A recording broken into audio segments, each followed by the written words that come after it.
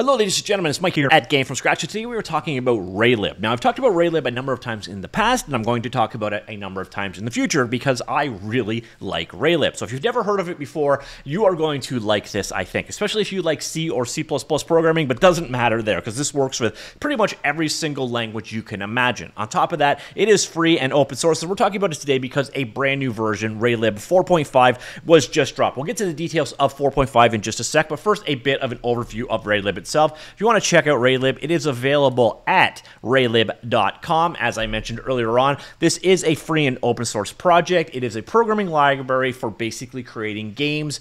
Very simple and straightforward, but it's also very modular, which we're going to see in just a moment. So that is very nice. It's written in straight C99, so obviously you can use it in C++ as well. You can use it on just about every platform you can think of, from Windows to Linux to Mac to iOS to Android to Raspberry Pi, and also for the web. It's also very portable. You've got down here in terms of language bindings, since it was written in plain C, it is super simple to create bindings for other programming languages. And as you can see, there are 60 plus sets of bindings out there. You can read about them all right here, but everything you would expect from C# to Lua to Python to Rust to Zig. If you can think of a programming language, there's almost guaranteed to be a raylib binding for it. And then one of the things I really like about it is a lot of these things are broken into libraries, and those libraries can be used on their own. So for example, if you need a math library, you can use just raymath. You do not have to have all of the rest of this involved. Same way as if you need a PNG encoder decoder, available there, an audio, a stripped down audio program,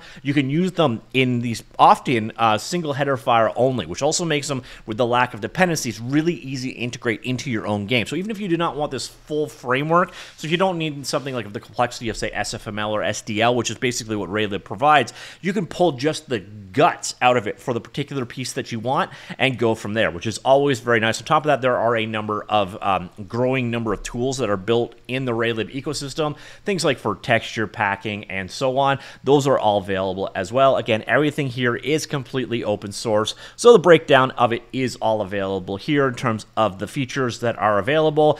Tons of functionality here. The cool thing here too is there is a ton of examples available to get you up and going. By the way, there is 3D support as well, so you've got support here for loading 3D models, rendering 3D scenes, etc. And in terms of learning raylib, generally all you need for documentation is this cheat sheet. And everything here is it's simple, it's straightforward. Things are organized by module, so into color, so the dependencies should only be within the single color you're looking at. But if you want to load audio, play audio, etc., they're all available here. It's all so simple, clean, and straightforward to understand, which again continues to go about why I highly recommend raylib, especially if you're just starting out. If you want to learn C or C++ programming, it's one of the easiest frameworks to get up and running. In fact, the install has a version of Notepad++ that you can just get in there and start typing code. You don't have to worry about, the linker and all the confusings and resolving dependencies, which is where most beginning programmers, and I'll admit, veteran programmers, screw up when it comes to the world of C and C++. So I like it in that regard. Now back to the 4.5 release. So this is the brand new version of raylib. Now I'm going to gloss over a couple of these things and come back to them in just a second to explain exactly what some of these things are, because a lot of the implementations in 4.5 are implementations of other libraries or standards or things that are out there. So we're going to talk about them very briefly, and I'll go into the details of each one of those. Specifically, we have angle support on desktop platforms. By the way, this is experimental, but basically this is a kind of an abstraction layer for the GL layer, so you can compile it on desktop for GLES and link it against Angle. But what this will do is in the future, you'll be able to use backends such as Direct3D 11, Vulkan, and Metal. We'll get back to Angle in just a second, but now it's got support for it on the desktop platforms. Again, this is currently experimental. This is more of a thing for the future, and it's more of an under-the-hood thing. But again, as you can see, the ultimate road, this will give you support for a number of very cool rendering backends. On top of that, there is a new camera module. Now, that is a camera as in virtual in the world camera, not camera as in, say, cheese kind of camera. So it's a new implementation from scratch for the R camera module. New camera system is simpler, more flexible, more granular, and more extendable. Specific camera math transforms, such as movement and rotation, have been moved to individual functions, exposing them to users if required. Global state has been removed from the module, and standalone usage has been greatly improved.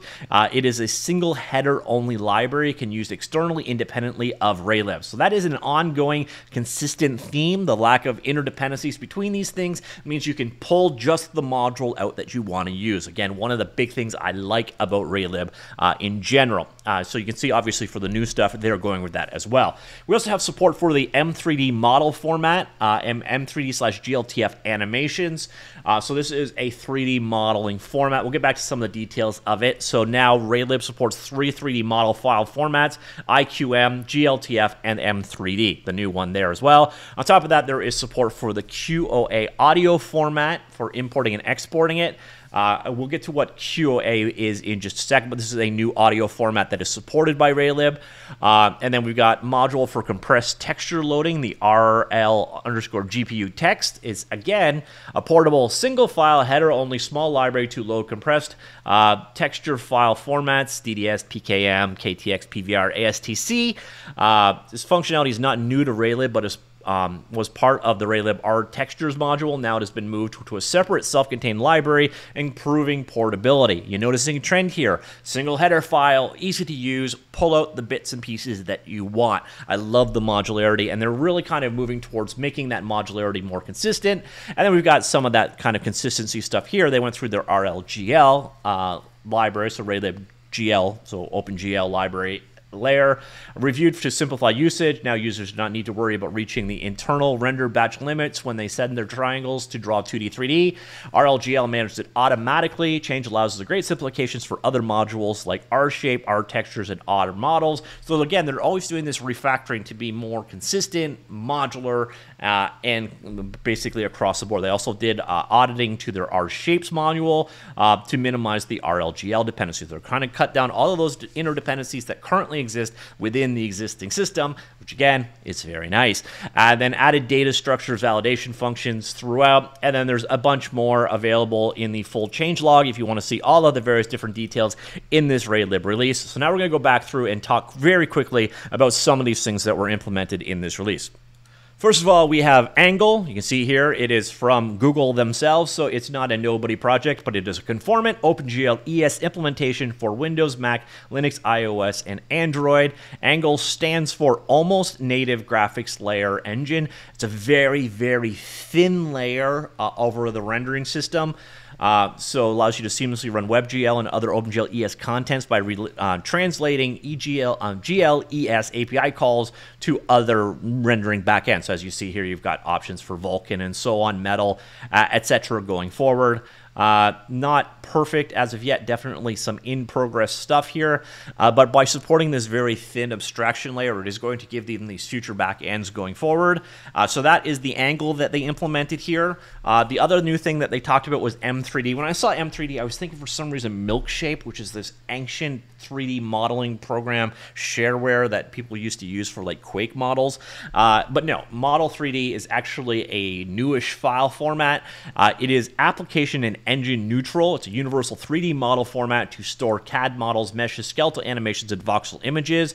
It comes with a dependency-free single header ANSI C++ SDK. So again, kind of keeps it consistent with the whole raylib ethos. There's no dependencies. You don't have to do anything other than include the header file in, and you have all of the dependencies you need to work with Model 3D. So it does make sense why they would add this file format in. The cool thing here is also there are tools in place with the raylib stuff as well for getting content into and out of Blender. So if you're using Blender and you want to throw your 3D models into a raylib project with the M3D, should be a fairly trivial task. So that is the new 3D file format that was supported in this release of raylib. And then the other thing is QoA. QoA stands for Quite Okay Audio Format. Now what they're claiming here, again, their claims, not mine, that it decodes audio 3 times faster than the Ogg Vorbis format while offering better quality and compression. So 278 kilobytes for 44 kilohertz audio than what ADPCM currently offers. It's simple. It's about 400 lines of C. format. The file format specification is not yet released, but if that's the new format here, so it's a quite okay audio format added in. They claiming to be better quality and 3 times faster than OGG Vorbis sound format. So that's definitely a nice one there. If you want to go ahead and check out raylib itself, I showed you the website earlier on at raylib.com. This is also an open source project available on GitHub. I will have all of the relevant links in the linked article down below. So again, you can check them out at raylib.com, or you can check them out on GitHub, and they are available under the zlib license. Zlib is a very liberal license in terms of what it allows you to do. You can use it commercially. You do not have to submit your code back or anything like that. So the requirements of zlib are quite minimal, although do be sure to check them out before you go on. So we do have this brand new 4.5 release. Congratulations to the raylib team for this one.